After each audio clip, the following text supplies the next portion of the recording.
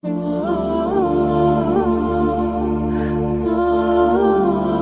the Prophet Muhammad, peace be upon him, cried at the time of the death of Ibrahim, his son, a tear rolled down his cheeks. The Sahaba radiallahu anhum asked him, "What is this, O Messenger?" You know why?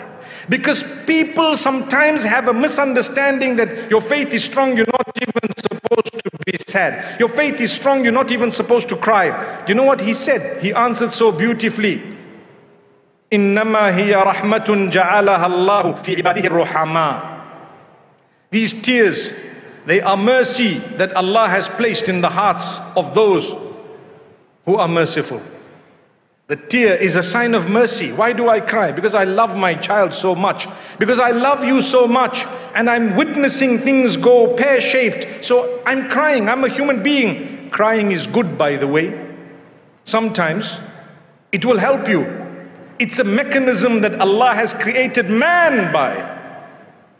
You cry. It's natural. It's normal. You have tear glands perfectly made by the owner of the universe.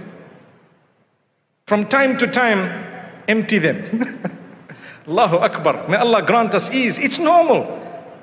You cry out to the Almighty not because you lost anything, because you desperately want something. So you are here early in the morning when everyone is asleep, raising your hands to the Almighty, and suddenly tears roll down and Allah says, "Oh my beloved worshipper, you're not crying because of a loss. You're not crying because I took something away from you. You're not crying because I've punished you. You're crying because you desperately want something from me." So what does Allah do? Allah will only give it to you if He knows it's better for you, and when He knows this is better for you at that particular time.